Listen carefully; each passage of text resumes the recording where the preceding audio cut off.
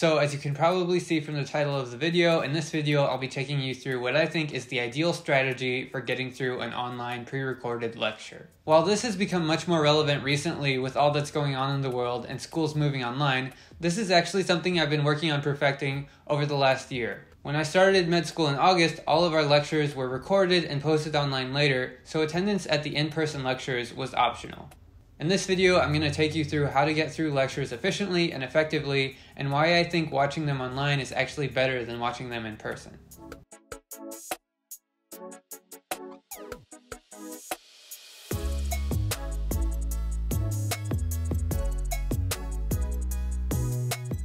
So I've actually been watching lectures online, or podcasting as they like to call it at UCLA, since the first day of med school. For me, this was a lot different from college, where I never had any recorded lectures and I had to go in person to every single one. I tried to get out of them what I could, but there were definitely some limitations. For example, some professors would go way faster than was reasonable for the material, and some would go way slower and just talk about their personal opinions the whole time. On any end of the spectrum, this was never quite the ideal learning environment for me, and I almost never walked out of a class feeling like I had a great understanding of the information. In med school, with the lectures online, I've actually been able to remedy a lot of these problems and walk out of each lecture feeling like I have a good understanding of what was just taught to me. This has honestly saved me so much time throughout the course of med school, and it's something I wish I would have known a lot sooner. I've broken up my strategy into 3 tips, but for me, you need all 3 tips to go together to really get the most out of this strategy, so I really recommend watching to the end of the video.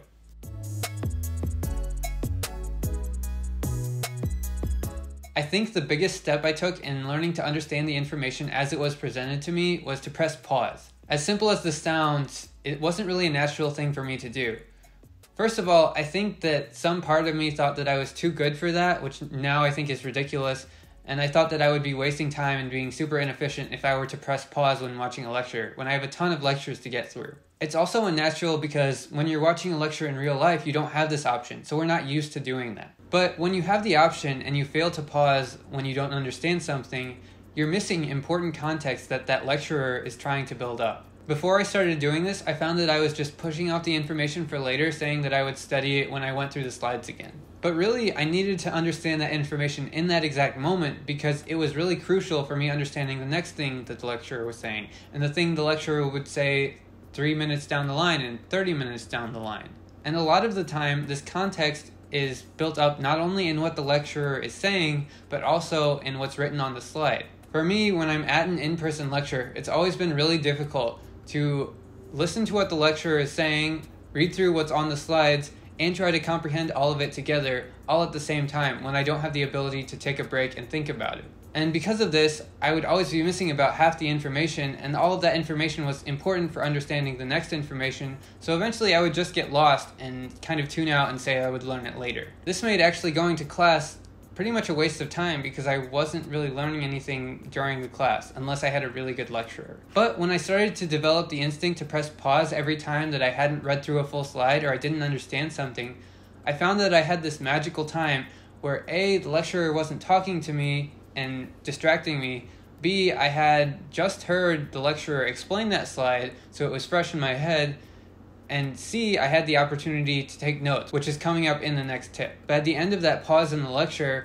I had a much better understanding of the topic, and therefore I was able to move forward knowing that and being able to build on that knowledge. Now, you might be thinking, yeah, well, thinking it through once is great and all, but I think I would forget it later on, and that's where this next tip comes in.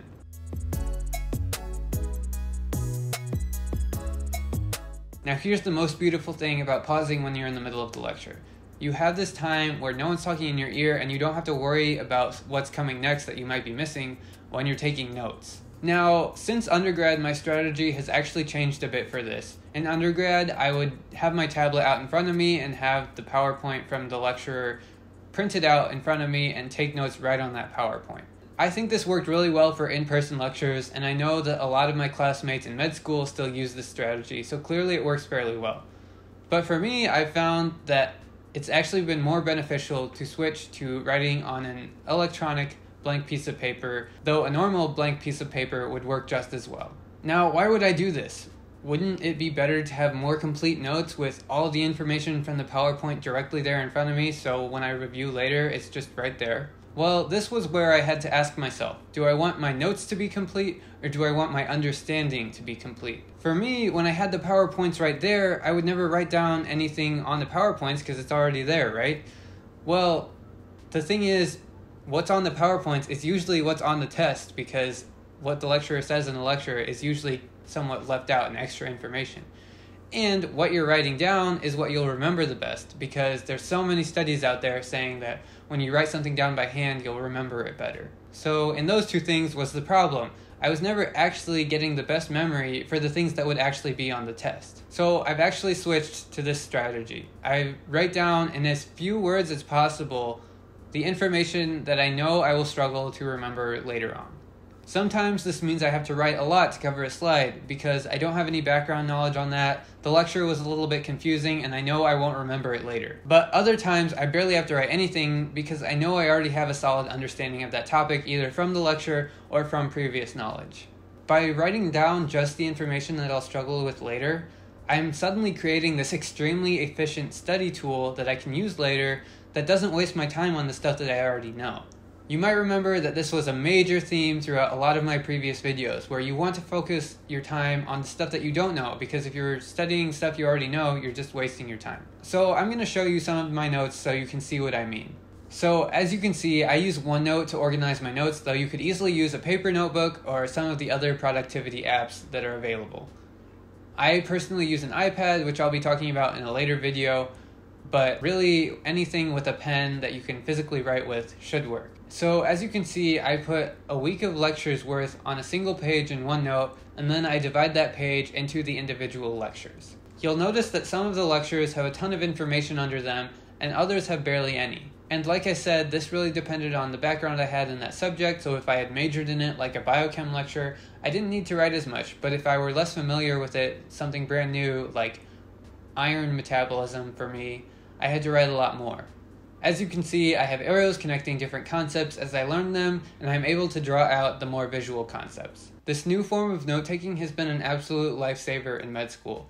I'm able to review for a test so much more efficiently by just reading through a couple pages of handwritten notes rather than flipping through thousands of PowerPoint slides trying to find all of the information that I had written down. So to me, this strategy of note-taking is far superior and saves a ton of time in the long run. But you might be thinking, well, if you're pausing to read through the slides and take notes, doesn't it take absolutely forever to get through a lecture? This is where my third tip comes in.